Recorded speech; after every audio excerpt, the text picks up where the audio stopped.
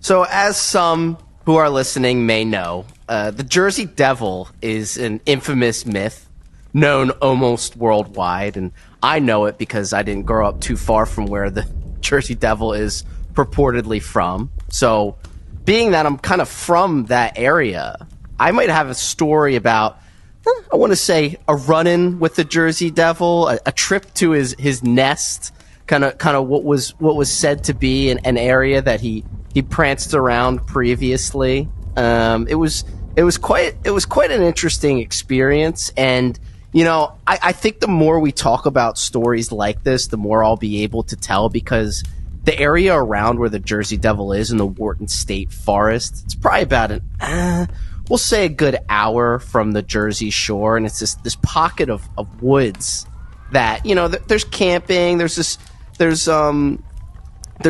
some river systems there, some cabins, there's really a lot going on there. And, people, I could go on and on, but if you grew up around the area, there's stories that everyone has, that your friends have, from going off some back roads in Wharton State Forest, not about the Jersey Devil. Sometimes he finds his way into these stories, but it could be cults and just general vagrancy. But, sometimes it gets close to the paranormal. So what I'm going to tell is the time where I was back there, and, as we go on, there might be some more to bring up. But I'm going to talk about one specific instance, and this involves Carranza Memorial. And the reason I was visiting the Carranza Memorial is because there's an old website called the Shadowlands Haunted Places Index, which we're going to have to do a full episode on at some point, because it's a relic of old internet that talks about haunted places. It's supposed to be a compendium of haunted locations across the country, but one of them was supposedly this place called Carranza Memorial, and it's the gravesite for a famous Mexican pilot who was on his way back from New York City, who crashed his plane in this area in the Pine Barrens. If you want to read on about Emilio Carranza's story, it's interesting, but his gravesite is supposedly haunted. I wouldn't call it his gravesite. There's a memorial there for him. The exact location where he's crashed and buried probably isn't where that is in the Pine Barrens. But the side note about this memorial is that it's wedged so deeply in the Pine Barrens in New Jersey that supposedly it's also the nest of the Jersey Devil. So when people go out there, they're either going to see Emilio Carranza's ghost, the Jersey Devil. There could be anything. There could be anything going on out there. So I kind of will go in a mix about visiting this memorial, having an experience with some mutilated cattle, and getting kind of chased out of there by some truck, 40 minutes away from the woods, following me almost to my home. So it all started where, again, as I was saying, we were looking up this Carranza Memorial on the Haunted Places Index. So we went out there, and one of the stories around it is that if you pull up and you blink your lights 3 times and yell Emilio out the window, you'll see a ghost plane flying through the air. Which, now that I say it out loud, is kind of interesting, because usually it's ghost ships. Just like Bloody Mary, right? Yeah, it's a very technical, wondrous feat of version of Bloody Mary, where there's a ghost plane instead of Bloody Mary herself. But what we did was, my buddy and I, we got out there, and it's dark, and when you're out there, it's pitch black. Your radio goes out, your phone goes out. You're in it. So when you run into people, there's no way to immediately call for help. If your tire goes flat, there's no real way to call for help.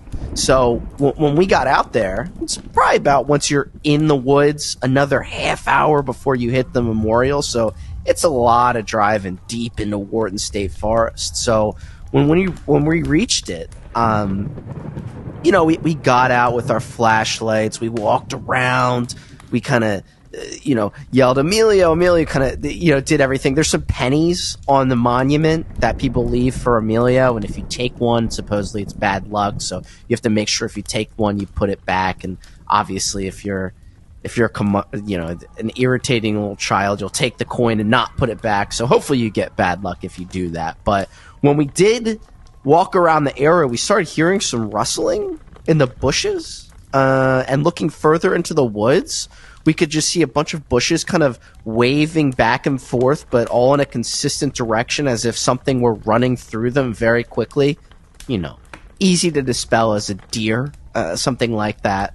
So we didn't think much of it, but when you're in the middle of nowhere and it's just the two of you, it's a little bit frightening. So we investigated the memorial for about 20 minutes and got back in our cars. And when we were driving back, the second we turned on my car and the headlights went on, there was a truck directly behind us that turned their headlights on as well. So that means that we didn't know that there was a truck right behind us the entire time watching what we were doing and waiting for me to get back in my car to leave. I don't know if it's the kind of guardian of Koran's memorial, but we'll get deeper into this as we go along with this show. Yeah, it was Optimus Prime. Yeah. But this is some weird New Jersey stuff. This is a classic trope in Weird New Jersey, and I'm going to have tons of Weird New Jersey stories to tell as we keep doing episodes of this show. But one of them is when you go on these back roads, you'll have these ghost trucks that follow you that seemingly come out of nowhere and chase you around. Could it be kids having fun, you know? But usually when you look back, and this is what happened with us, you know, we were driving away and this truck was following us, and when I looked back, you couldn't see people in the car. You just see outlines of people. You see shadows of people kind of following you, you know, and that's what makes it a little bit frightening. They're like these specters, you know. And as we were driving along, you know, we heard this high-pitched screeching out my window. So imagine you're driving through the pine barrens. You're seeing these oncoming trees as your headlights flicker off of them. You open up your window and you're hearing this screeching with a car following you out of this area. And as we were going, I started speeding because it's like, we got to get out of here. I got no recourse. I'm in a Mitsubishi Galant, and this is a ghost pickup truck following us. So we were in trouble. And as I was going through, I saw on the side of the road a desiccated, disemboweled, and I know you know a little bit about this from your research into, say, like Dulce base or cattle mutilation. I saw this disemboweled, carved, almost like it was like through incisive teeth marks, deer, cattle on the side of the road. It wasn't just dead with its neck broken like when it gets hit by something. It was hollowed out in this really specific way and was kind of pushed back into the woods a little bit. And I saw it for a moment, and my friend looked at me. He's like, "Did you see that? Did you see that? That was literally some mutilated cattle right there." And this kind of reminds me of... Was it decayed in any part? Like, was it there for a long time? It didn't look like it. It looked a little fresh. It looked fresh, but carved up. Did you get time? How, you know? How far away were you from it? Or did you just like pass it by quickly? Well, we were getting chased by the ghost pickup truck. So yeah, I saw it. So imagine the time it would take where you immediately see it in your headlights and you're driving quickly. So I'd say I got a good look at it for about 7 seconds as we were moving along. But this thing got carved up. So I'm thinking, and I didn't realize this till later, I got the truck following me. We heard these screeches. We heard these impossibly fast and saw movement through these bushes around us while we were outside of our car. And now I'm seeing this desiccated, mutilated deer corpse. It reminded me of in the book Dracula. There's a part where, I don't know, they're all in the house. Dracula just got them biting someone. They're theorizing about what's going on. And then they look out the window and they see a werewolf running around. And it's never really explained why there is a werewolf. It was kind of thrown into the book. It reminded me of that. It's like, what's going on? You got the truck. You got the desiccated deer. You got the screeching. You got the weird movements in the bushes. There's everything's going on all at once. So we sped out of there as quickly as we could, and as we get out of the main Warden State Forest there, closer towards civilization, this truck, it's still following us, and I still couldn't see who in the back seat it was. So there was no reason for this vehicle to follow us from that forest to about, let's say, 2 streets away from where I was living at the time. So I made a quick, final, erratic turn to kind of pull him away from us. And when I looked behind, disappeared completely, gone. Damn. So, yeah. So this is kind of like a weird culmination of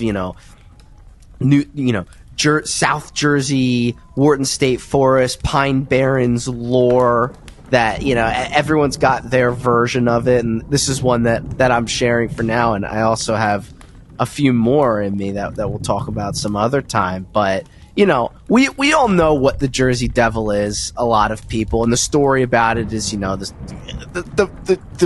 be really vague, and you can look it up in your own time because I don't think this is what it's about. But it was about a woman not too far from this town, Tabernacle, in New Jersey, back in colonial times, who had a bunch of kids, and I think she was having her 13th kid, and she really didn't want to have it, and she said, "Let this 13th one be a devil." So when she had her kid, it just sprouted out of her stomach and flew away. And the Jersey Devil is supposedly a horse-like animal that can stand on two legs and has wings. It just looks and has a tail. I'm familiar with the origin story of the Jersey Devil, how like she had a 13th kid and cursed him and all that. But my thinking is like, okay, you're frustrated that you're having your 13th kid. How is cursing it to make it a devil more beneficial to you? Like, that doesn't help you at all. What's your end game? Maybe it's like postmortem depression, but like postmortem psychosis or something. There we go. Postpartum demonic influence, possession, depression. There you go. Postmortem something else, isn't it? I bet all the people standing around were like, okay, and then the demon horse just flies out of her stomach. So, yeah, obviously there's tons you're having your 13th kid, and you're frustrated, yet you cursed him to make it even more frustrating for you. Curious. Yeah, curious. Well, I wonder why you would do that. And, I think that some people listening, it might be something like, oh, well, that's all you saw was this, this deer corpse and heard something in the bushes. That could have been anything. I understand that, but the scale of the Jersey Devil and its impact on just, broad cryptid culture is so interesting to me. I like to believe that my experience was a brush with him. So the thing that I find interesting is that there was a show that was put together later on called Paranormal State. And it was about a guy who was a student at Penn State, and it's actually kind of sad. After the show ended, he struggled with alcohol. I think he got arrested for drunk driving, but he put on a ghost hunting show that got picked up by A&E, was a channel, and it was a really great ghost hunting show. And one of their season finales was they went to go look for the Jersey Devil, and you can look it up online because I looked before we started recording.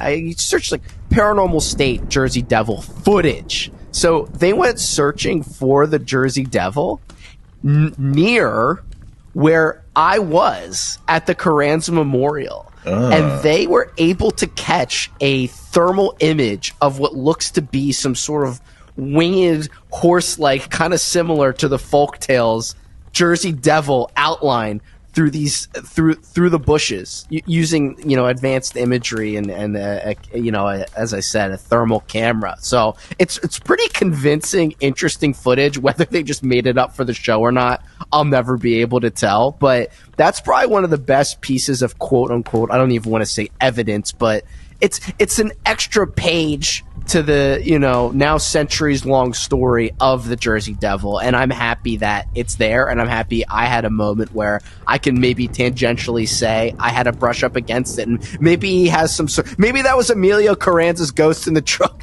driving me away and saying, get out of here, I'm protecting you from the Jersey Devil. I don't know, but that's it's a lot going on at once, but that's what kind of weird New Jersey type stories are.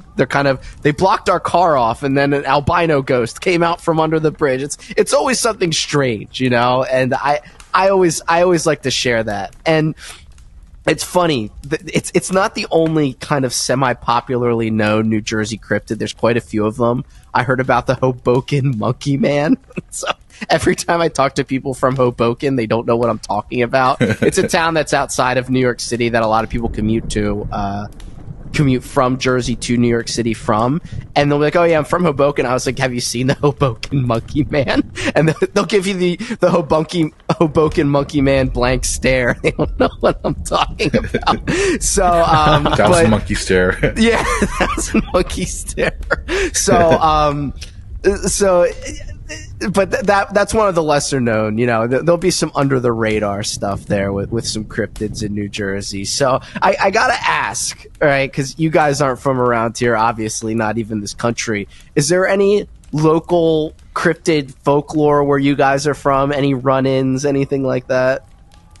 A lot of what you said reminded me of Skinwalker Ranch, which you might know of. I do. The truck following you, the thing with that.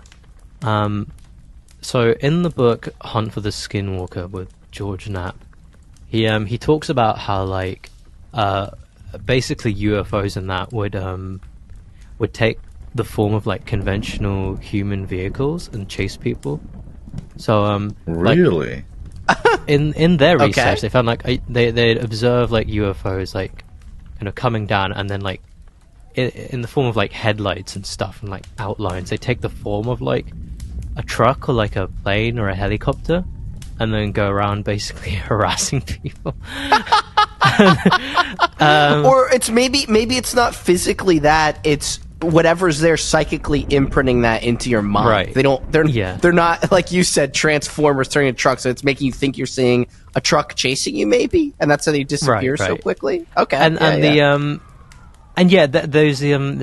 Those chases would that kind of phenomena would often also be followed by cattle mutilations.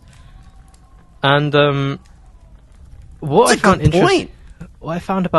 found interesting about cattle mutilations is that because it's one of the very few things you can go on the internet right now and find 4K crystal clear unexplainable images right there that you just cannot explain.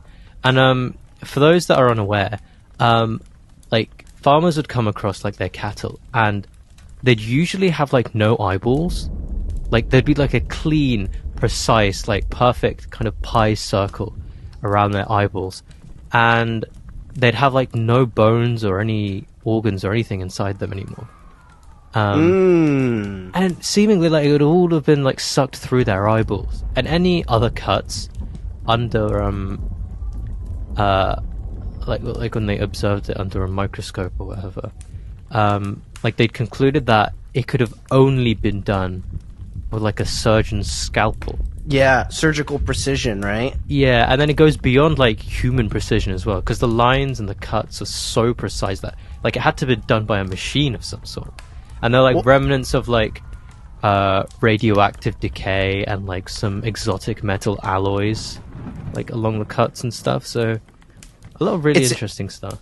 It's funny you say that, because not far from where I'm talking about in Wharton State Forest, there's Fort Dix, which is an Air Force base where back in the day, you could probably Google this too, there were UFO sightings near Fort Dix about UFO aircraft. There's actually, some infamous stories around this area of UFO sightings. And I actually have a friend whose dad back in the day was on base there, and he remembers there was a day where he claimed to have, saw UFOs, and they actually shut down the base, and they all had to go into some, barracks or holding room while there was something going on outside with these red lights. So it adds to more of the mystique of the area. It's just a really, and this is the thing I love about some parts of the United States, it's just a really interesting, strange cut of land in a part of the country that not many people have been through to. I mean, these are just back roads to the Jersey Shore, really, a lot of them, and then the people who live there don't really want to be bothered. So, yeah. Just building on your initial point, Ari, about how sometimes UFOs can take the shape of vehicles. I love the mental image of what's an obscure car brand? Every Daihatsu that you see on the road is actually an alien. That would be so cool. Just a hide in plain sight Men in Black kind of style, Well, I want to do an episode on it at some point, but I swear when I was younger, I saw multiple cars without drivers in them, just moving Oh, around, shit. you know? So, yeah. I saw that when I was younger, and I was talking to my mom, and I'm like, Mom, you're not see. There wasn't anyone driving. I was literally saying, she's like, my son's insane. But no, it was seriously, you know, this was before Tesla, obviously. Not like their cars can self-drive either. But Maybe yeah, maybe I Teslas swear. are like predictive programming. For Yeah, there we go. Disclosure. You want I to love- talk about narcissist schizophrenia? Like, I predicted Teslas. There we go. Dude, I love the idea of like some guy from the past, but he's just like seeing a Tesla, and he's like, he thinks it's a ghost, and he says like, dude, I saw this car, it made no sound, and it was driving by itself. He's like, Honestly, someone who saw a Ford Model T early car got, you know, pushed into the future and saw a Tesla, you would think it was an alien ship. Probably. Yeah. That's probably what he would think. Or, you know, horse and buggy. So pull up in the Cybertruck next to a Model T, you know? what's up?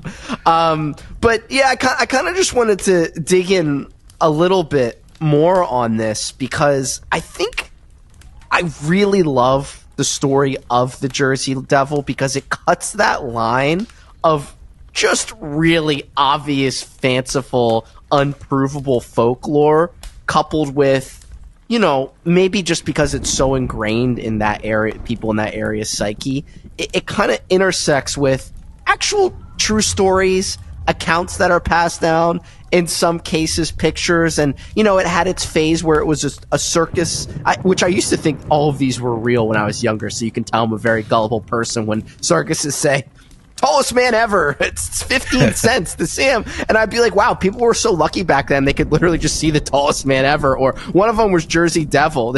It's like 30 cents to see the Jersey Devil. And I think, well, they had Just him a in raccoon. that tent. So they had him in that tent. So he was obviously real Yeah. at some point, right? They weren't lying about that. So there's just a catalog of folklore to kind of go along with the Jersey Devil. And there's just enough there to make you feel like people have their own accounts that are worth listening to. And then, you know, like I was saying, there's an extra piece of media floating around there from that Paranormal State show.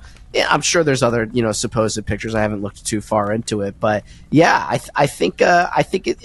But you know what else is cool about it? I wouldn't even call the Jersey Devil a cryptid. You know, I think it's something more than that. I think it's evolved more than that. A cryptid to me is, you know, you just say, you know, something like Bigfoot, which could be a type of silverback gorilla.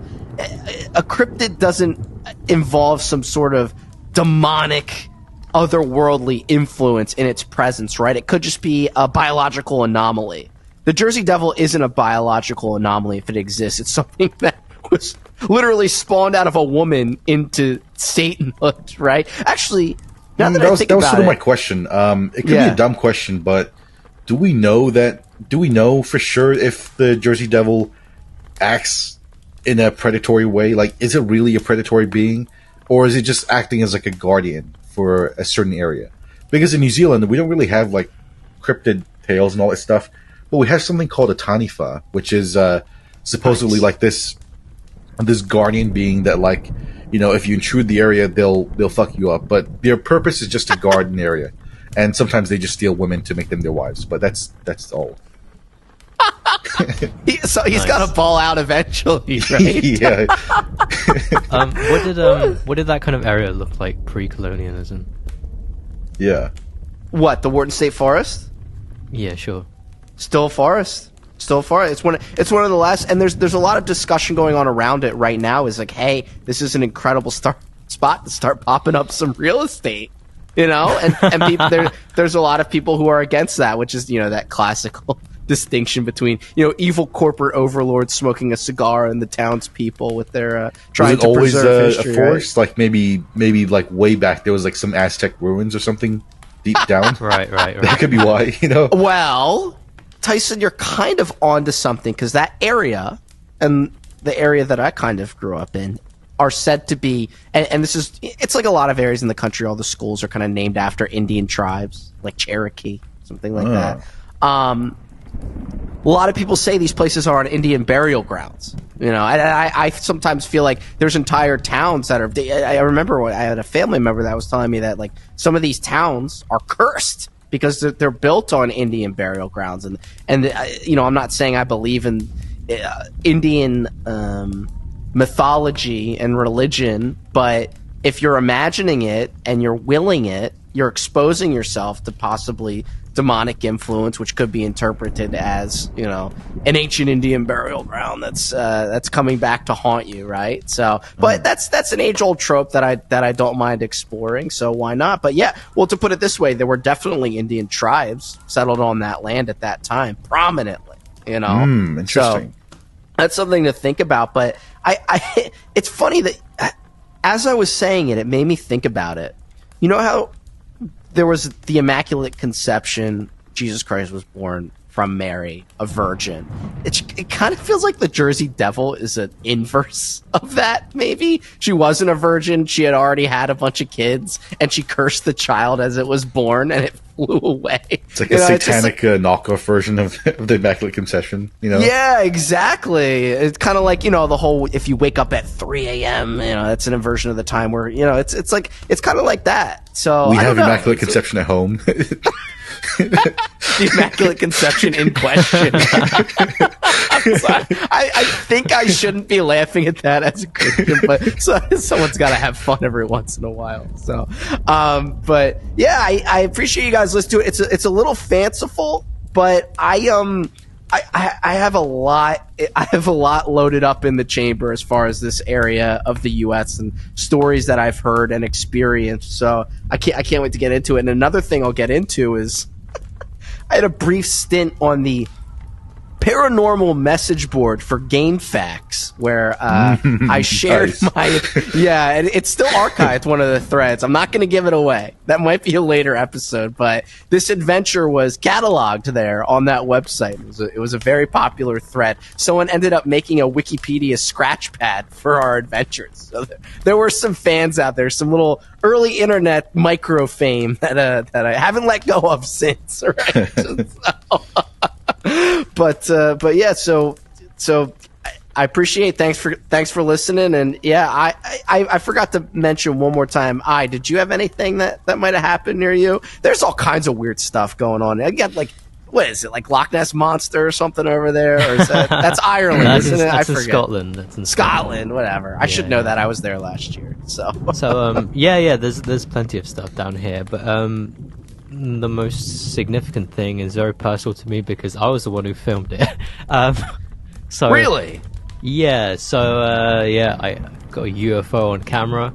Oh, that. Yeah. I was engaging in perfectly normal behavior because I stuck my head out the window and I was talking to it, and it did stuff for me. So we'll get into that in a later episode. But, that's a bit of a teaser. That is definitely a bit of a teaser. You know, it's so funny. We're talking about all of this. I have a story, and look, you guys know I like to tell a tall tale here and there, but I try and keep it a little real.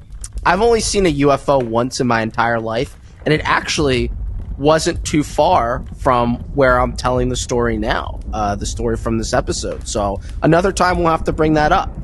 So that's exciting stuff. But until next time, thanks for taking an adventure with me, and we'll see what's behind the scary door.